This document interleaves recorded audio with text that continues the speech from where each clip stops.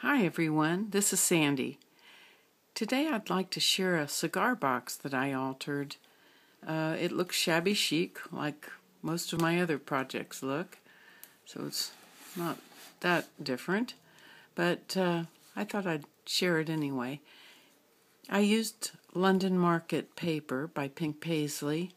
That's my favorite paper. In fact, I just bought another pad of it at Hobby Lobby before it's not available.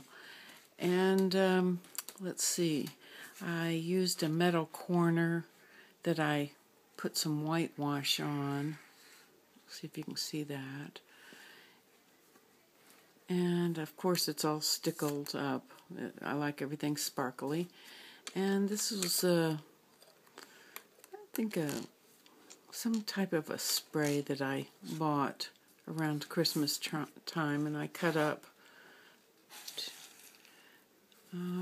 Here's a crinkled seam binding bow with a flat back pearl from Saw Crafters and a ribbon buckle.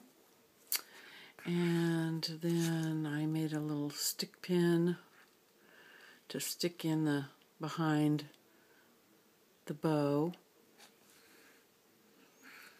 And a metal leaf.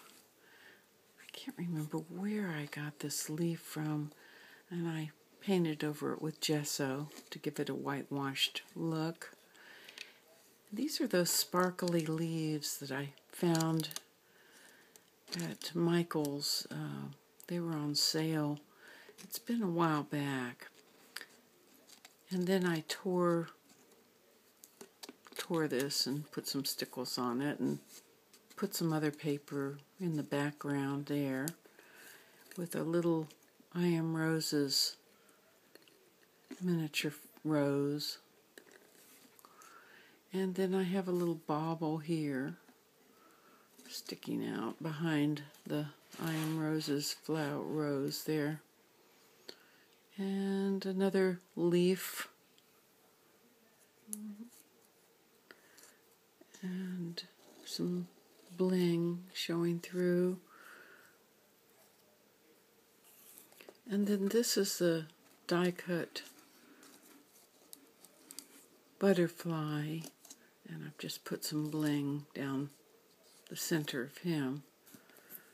I used a flatback pearl ribbon buckle for the closure and distressed it with vintage photo distress ink around the whole paper. I didn't do the back of it, I just left that plain.